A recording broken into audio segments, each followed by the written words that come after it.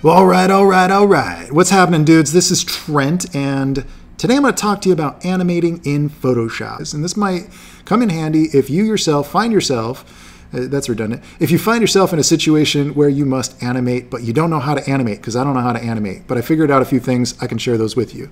I'm just going to do kind of an overview in time-lapse here of the process that I had done, that I'd gone through to get all of my keyframes and animate and such. And then we're going to go a little bit more in detail later in the videos. If you want, you can just skip ahead to the tips on actually how to do this stuff using Photoshop. So we're going to create our keyframes first. And this just entails our list of moves that the character has in the game. And that's like a wall slide, that's a jump, that's a run. That's mostly it. There's a beam out animation. Oh, I forgot about the idle. Yeah, you see that all the way over on the left. And so what we're doing is we've got our character sheet and we're just creating the keyframe poses. And from there, we're going to use those poses to kind of slice up parts and move parts around to create more poses and fill in the blanks in between. Now I had a rough animation and I started to fill in the parts over top of that original rough animation. But you'll notice that I ended up redoing it, and you'll notice the technique that I did to do that in a little bit, and I'll address it when it pops up here. But really this was about getting the type of movement. How extreme does he push his limbs when he runs and things like that. How do parts on his outfit move around? His coat, how much does it flap behind him? You know, things like that. And how much do his elbows stick out? What's his running style? And I'm trying to think about those things during this phase. Now, I should preface this by saying I'm not an animator by trade. That's not my profession. I didn't study animation. I don't even particularly like animating. I like the results. I like to see it once it's done and it's coming to life. But if you're a concept artist working in games, usually you don't have to do animations, or you don't have to think very much about how characters move, unless if you're considering that in the posing of the characters. So for me, I'm trying to find every cheap way that I can to figure out how to animate this character and make him feel alive without actually having any knowledge or experience animating. So how do you do that? Well, you pull up reference and you look at other animations. So I think that for the initial run that I had in the Ikeda game, I used sprites from Mega Man, possibly. I don't remember which one it was. But then I found these cool animation strips that some professional animators had put together, and I started kind of copy and pasting my components of my drawings of my characters from my keyframes over top of them. And then I found a better one. I found one, you'll notice that I kind of switched that background animation guide for the run. And some of you might even recognize this particular guide, but it really just breaks down an 8-frame run cycle. Now, I don't really need to know too much about squash and stretch or the general rules of animation to be able to do an 8-frame run cycle for an indie game. Now, especially since I have no intention of like becoming a pro animator. As I said, I like to see the results and I like to make indie games, so it's kind of a necessary evil. So I trace over those until I feel like I've gotten pretty close, and then what I do is I create a new file and I drop each one of those frames into a layer within that new file, and then I start to actually animate and refine the animation. There's a feature that lets you run through your cycle of frames in Photoshop, and we'll dig into that in a little bit here. But once I feel that I have like a flow that's working where the limbs are moving appropriately by each frame, that's when I start to actually add the details and refine the drawings for each frame. All right, whoa. That's a lot of information really fast all at once. Let's break it down. Let's go to real time and let's go through the process. Now, the way to do this, the way to create animations in Photoshop it's sort of a hidden thing, but not really. If you go up here to Window, and you scroll down to Timeline, it'll pop up the timeline. I had it on, so I just switched it off. Timeline, and then it usually pops up something that looks a little different, and you'll have to go here to this button along the side and drop down and switch it to convert to, yours will say convert to frame timeline. And that's what gives you these frames. Now, each one of these frames is a frame in the animation, and it's storing the layer information. So for instance, if I turn this one on this frame, it fills that shot in, it fills in that frame with the layer that I just switched on. So for instance, that'll mess up my animation. So if I hit play here, you'll notice one of those frames is off. It doubles up because I had switched, in this frame, I had switched on the wrong frame. And you can tell that it's wrong because it's going, if we go to frame 1, you see that down here, this is layer 2 switches on. Actually, it should be layer 1 switches on for frame 1. Frame 2, layer 2 switches on.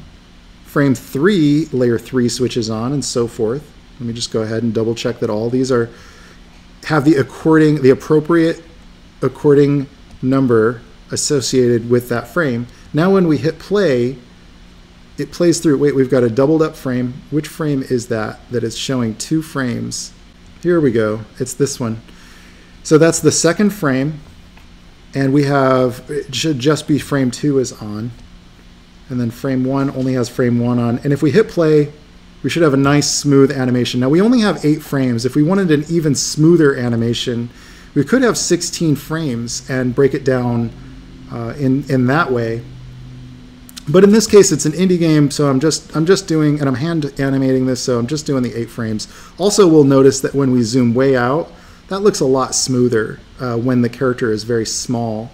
The bigger your character sprite is, the more frames of animation you're going to need to keep it looking smooth.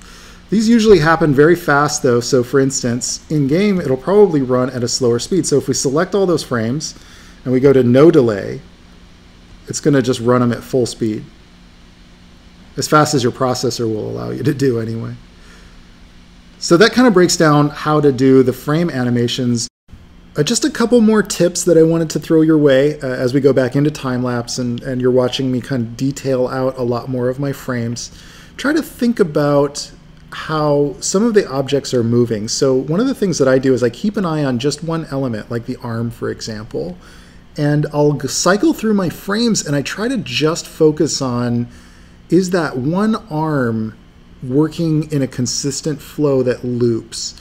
And if that one arm feels like one frame it jostles too far forward or something like that, then I'll just focus on that one arm to move it back. And then you kind of go through your whole piece making these little adjustments. Now I know if you're a professional animator, none of this is like necessarily the pro way to do it. This is the ghetto way that I taught myself how to animate in order to make indie games. And it's just the bare bones of things that I know and tricks that I know to get some basic animation going.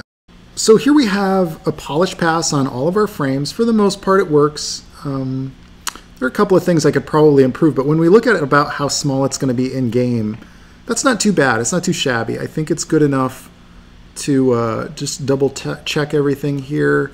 We might have to get rid of our ground line that we put in, but and I'm checking some different speeds that we're running it at to make sure that it's flowing really well. And let's pop it into the game and see how this looks in-game. So I drop it into Game Maker Studio 2, which is the program that I use to develop Ikeda. And the thing is when you import images, it just throws them all out of sequence. So you have to double check to make sure that your frames are all working in sequence. So let's run a build. Let's see how this looks. That's not too bad. That's not too shabby. It doesn't seem jarring. It doesn't seem like it's noticeably off in any way. Let's zoom in a little bit here. And I'm going to slow it down a little bit here so we can really see what we're working with. And not too shabby. It's okay. It's not too bad. I wouldn't feel embarrassed about that one. So I might make some minor adjustments to it and whatnot, and move a couple of frames around so that that he kicks his leg out right as he gets started within his run. But other than that, I think this one's good to go. I think some minor little animations you can see from Maka Pixel. He did an idle animation that's pretty rockin'. I think it's like 30 frames. Adds just a little bit more life to the character. I think that's a good call. We're going to probably, I might hand this off to him to see if he can add a little bit of flow to that run to just bring the character to life, just a hair, just a little bit more. It's all in the details. You know, I like to put the time in where it matters, and where it matters the most is, of course, gameplay. But if you can make your character really feel alive on screen, I think that's worth putting a little bit of extra time into. If you are interested in playing the Ikeda game, you can go and pick it up right now. You can play the alpha.